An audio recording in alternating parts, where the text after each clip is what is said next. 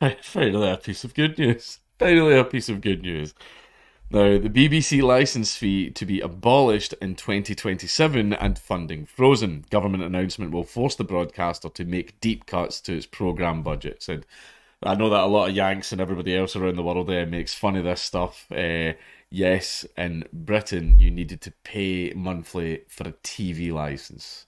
But there were certain ways where you didn't have to pay it. For example, if you don't watch the BBC and you don't watch live television, then you don't have to pay for it. However, even if you've got a TV licensing agents would come to your house and peek in your living room window, and if you had a TV, even if you didn't watch the BBC and you didn't watch live TV, they would still force you to try and pay for a TV license all the time.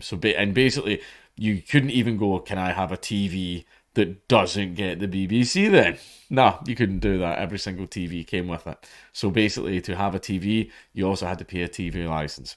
However, when I first moved into my own place, I paid my TV license for about maybe 6 months. And then I realised this is fucking stupid. I don't even watch TV. I use it to watch like movies and DVDs so they can fuck off, and I stopped paying it. And I did get a visit. And all you need to do is tell them, I'm not answering any of your questions. No, you can't come in. Please leave my property. And then they fuck off because they have absolutely no legal powers whatsoever. They'll try and threaten you and frighten you, which they do to a lot of old ladies. They do that all the time. See, most of the people, I would say about 80% of people that are still paying their TV license are all the oldies. All the people that are like 60 and above. I believe that those are the only people still paying their TV licenses, because see, during the 60s and 70s and 80s as well, or the BBC did all manner of fear-mongering about the TV licenses. And one of the funniest things, and you can look this up, like people in Britain no doubt know about this, but Americans probably won't.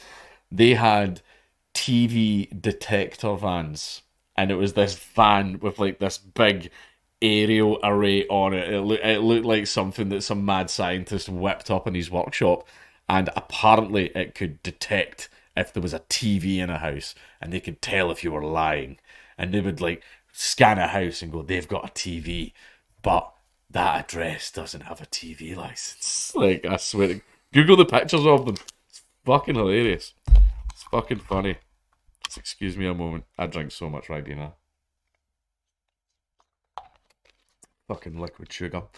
But yeah. They would like send people threatening letters, threaten them at their door. The TV license guys turn up like a couple of bouncers. They can't do shit. You can tell them to fuck right off, which many of us have in our times. But it seems that the BBC license fee is now going to be scrapped, and I think that's fantastic. Now, again, people might be asking, "Oh, why does the BBC ask for a license fee?" It's because on the BBC there are no adverts. There are no adverts on the BBC, which it's nice. I'll admit that it's nice that there are no adverts on the BBC, because the only time I tune into the BBC is for David Attenborough. That's the only reason I do it. So they get all of their money for all their TV shows and programs and funding and wages and blah blah blah, all from TV licenses. Whereas all the other channels just do what everyone else does and runs adverts. But the BBC allegedly gets no funding from the government. And they say that they are completely unbiased, not controlled by the government, even though the government sort of like mandates that you need to pay the TV licenses and all this stuff. And they say it so they remain unbiased, even though everyone's known for a very long time that the BBC are the propaganda wing of the government. Everyone's known that for ages. So like none of us are even buying that shit anymore. The BBC will have to make deep cuts to its programme budgets after the government said the broadcaster's funding would be frozen for the next 2 years, with the licence fee abolished completely in 2027. The Culture Secretary, Nadine Dorries, is expected to confirm that the cost of an annual licence required to watch television and access iPlayer services will remain at £159 until 2024, before rising slightly for the following 3 years. She says this would be the end of the current licence fee funding model for the BBC, raising doubts about the long-term financial future and editorial independence of the public service broadcaster under a Conservative government. Doris said, this licence fee announcement will be the last. The days of the elderly being threatened with prison sentences and bailiffs knocking on doors are over. Time now to discuss and debate new ways of funding, supporting and selling great British content. And the BBC has fell off over the years. And one thing that I've seen people complain about online, like comedians and stuff who've worked for the BBC, is the main reason that shows don't like get put on anymore, or the shows aren't as big and as extravagant as they used to be, is because over time more and more people are realizing, yeah, all I have to do is just not watch the BBC and I don't have to pay this, then guess what? I'm not watching the BBC and I'm not fucking paying it. So, and all the old people who were like conditioned to pay it, they're all dying off. So every year the BBC's been getting less and less money, and as a result, the programming has suffered, because that's what all the comedians that work with the BBC were saying was the reason that we had this great show and then the show got cancelled is because the BBC had no money. They had no money. They didn't have anywhere near as much money as, you know, the big giant like media companies, and they're able to put on some mental shows, you know, like Amazon with Jeremy Clarkson and all that. The decision, confirmed by government sources, was briefed to the media as part of a range of measures designed to shore up public support for Boris Johnson after he has faced calls to resign as Prime Minister. Now, that's the thing, is like the BBC licence fee is garbage, right? Any type of payment imposed on people by the government is bad. Any and all. For example, fucking taxes, right? Now, even though Boris Johnson clearly is just doing this to sort of say, I've scrapped the TV licence fee, blah, blah, blah, blah, blah, blah, like just trying to recover his image. Okay, Boris Johnson's a piece of shit, but hey-ho, I don't care where the good thing comes from, as long as it's good. The BBC will have to negotiate with the government over an entirely new funding model when the final licence fee funding deal expires in 2027, with potential options including a subscription service, part privatisation, or direct government funding. Direct government funding, oh yeah, because it doesn't get that at all currently. The Mail on Sunday quoted an ally of Doris as saying there will be a lot of anguished noises about how it will hit popular programmes, but they can learn to cut waste like any other business. This will be the last BBC licence fee negotiation ever. Work will start next week on a mid-term review to replace the charter with a new funding formula. It's over for the BBC as they know it. They're just going to do adverts. I mean, that's what makes sense. The source added the days of state-run TV are over and praised the growth of US-run private sector companies such as Netflix and YouTube. Although the BBC will continue to receive $3.2 billion a year in licence fee income, the costs of making its programmes are increasing rapidly due to rising inflation. It turns out even they can be affected by inflation and competition from the likes of Netflix. As a result, the corporation will have to make hundreds of millions of pounds in spending cuts in order to balance its books. If the BBC had been allowed to increase the licence fee in line with inflation, currently at 5.1%, the annual cost would have risen to £167 in April.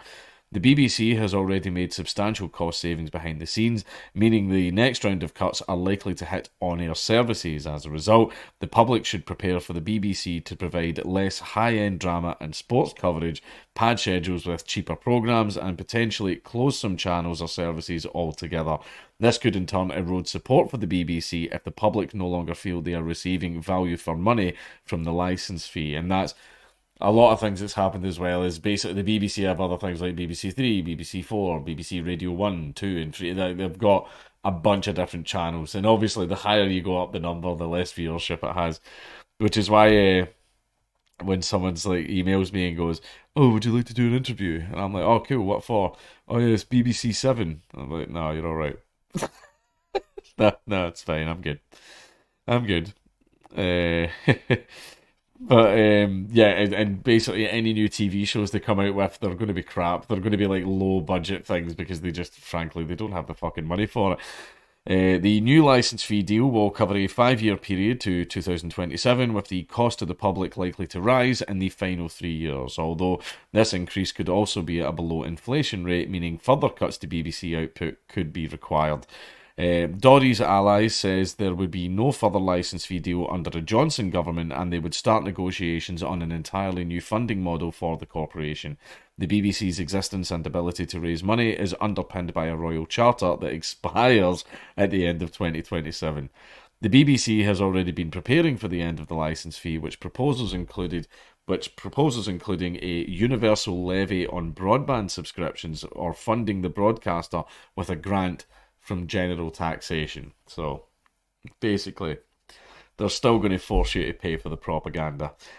Although this could undermine its editorial independence and leave it even more at a whim of a government anger, making the BBC a paid-for subscription service similar to Netflix is difficult. No, it's not. It's already is. You're doing that currently right now with the TV license, except it's a paid-for, by force subscription service. Subscription assumes choice. There is no choice. It's difficult due to the widespread popularity of broadcast radio and free-view television services, which cannot be put behind a paywall. Negotiations over the amount the BBC can charge for the licence fee have been ongoing for some time, with a final deal delayed by Dory's appointment in the autumn. The government has repeatedly criticised the corporation news's output, claiming it is biased against the government and linking negative coverage of the Prime Minister to the licence fee negotiations. Because let's be real, Boris is fucking up. The BBC has faced repeated deep real-term spending cuts since the start of the Tory Liberal Democrat coalition government in 2010, with the Conservatives forcing the broadcaster to pay for free licence fees for over 75s, then blaming it when they took the benefit away. The BBC source said of the licence fee proposals, there has been similar speculation before. There are very good reasons for investing in what the BBC can do for the British public and the creative industries and the UK around the world. Anything less than inflation would put unacceptable pressure on BBC finances and after-year cuts. And there's just the Guardian begging for money because they're also not doing very well. But yeah, I've explained what the licence fee is. It's basically anything where a government or an institution comes in and demands that you pay money, either under penalty of law for shit that you don't want and don't need. Yeah, I'm against it. So yeah, the licence fee getting scrapped, yep, that's absolutely fine. If BBC want to start using advertisers, where, to be honest, I think it's what they should fucking do. They should just start having adverts, and that way the money will start pouring in, and they will be able to fucking make big shows and actually have a budget to make some massive, huge programming shows. And I think that's what they should do, instead of forcing people to fucking pay them and using the government as a wing to make them do it. So yeah, the TV licence fee was always a dumb fucking meme. It was stupid. It was crap. Oh, but it allows the BBC to remain completely impartial and unbiased and all that, even though we're not at the whim of the government, but we're going to use the government to make sure that you pay this licence fee that we will impose upon you and take you to court over. You know what? Fuck him. Fuck him. Anyway, good riddance. R.I.P. Bozo.